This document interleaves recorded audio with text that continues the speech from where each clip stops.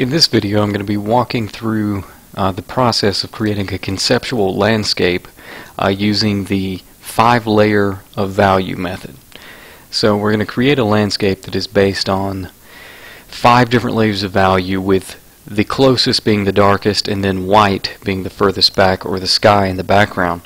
So I have a open canvas here ready to work with, and what I'm going to do before I jump too far ahead of myself here, I'm going to create a new layer on top, and this is going to be my sketch that I'll lay underneath, and this is where all of my value is going to go after I've completed just a basic rough sketch. Now this is going to utilize some natural things that we see in the physical world, and then also some exaggerated things to make this kind of a fantasy style landscape. So it's going to have desert landscape and then giant mushrooms. So that's the general idea here. So I got a couple of references just to glance at to help me understand what kind of mushroom I'm looking for, and then also some desert canyon to help me with getting cliffs and stuff in the distance right. So I'm going to sketch this out just based on what I feel is a decent composition. I think I've seen something like this before. This is just for example. It's hardly original, but I think it will serve the purposes that we're doing just fine. So I'll do just this kind of rough sketch.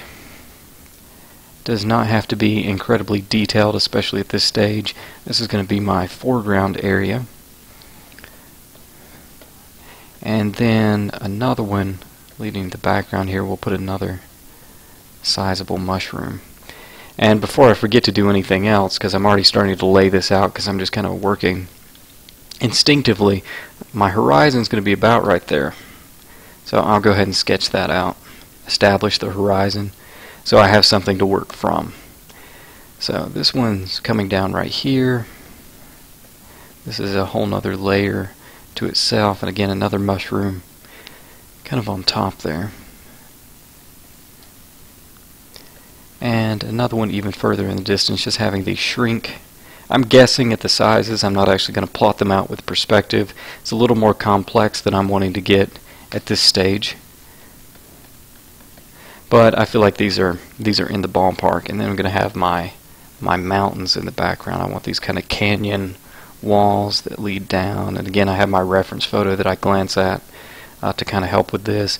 Maybe this comes down right about there at this crook, so there's something off in the distance, and then maybe some nice clouds up in the sky. So here's my basic composition here. Now I'm going to translate this over into the 5 layers of value. So this may take a few minutes to run through, but I'm going to go ahead and do it. I'm going to create a new layer, and I'm going to name it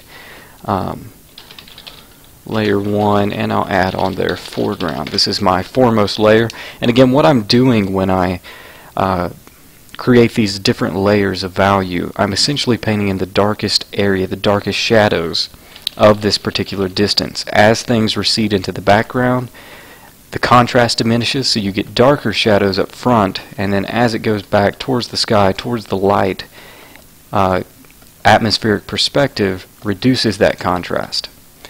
So this is the way of achieving depth in an image. Switch to a bigger brush to cover some of this faster.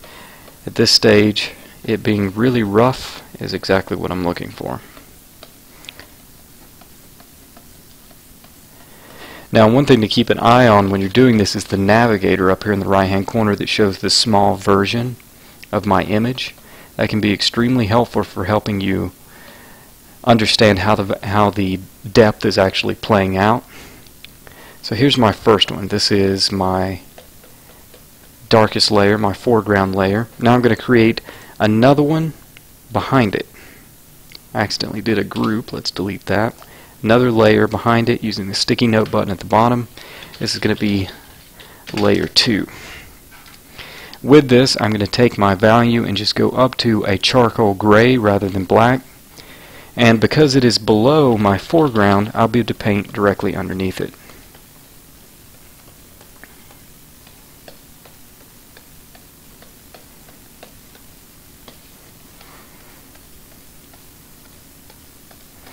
Okay, now moving on to layer 3.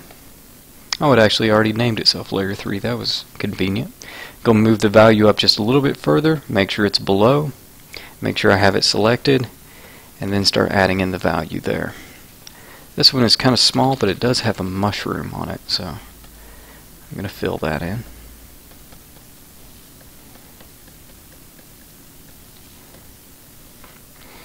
Now for the 4th layer, and it named itself layer 4, also convenient. I actually think I misjudged a little. I've got a little bit more add to layer 3. It should be everything back at this point. There we go. And then to layer 4.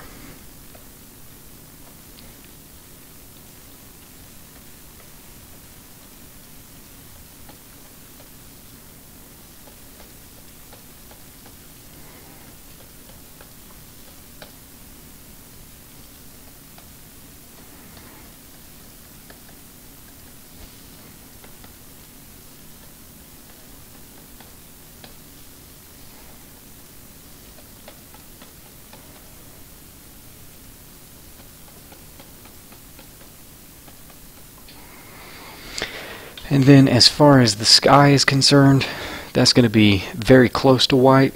So at this stage I've got some depth, especially if I look up here at the navigator. I did have another one in here. I'll go ahead and add in an extra mushroom at that level of depth there. So we have a little bit more going in. Clarify some of that a little bit. There we go. Now I have some pretty clear depth coming from this. So that's how it goes in terms of setting up 5 layers. The 5th layer, of course, is represented by the white in the background. So 5 layers. At this stage I can get rid of the sketch, and I'm ready to move on and do detailing on these layers to give them highlight and to give them form, and that's when it really starts to come to life. So that's going to be the next step in the process.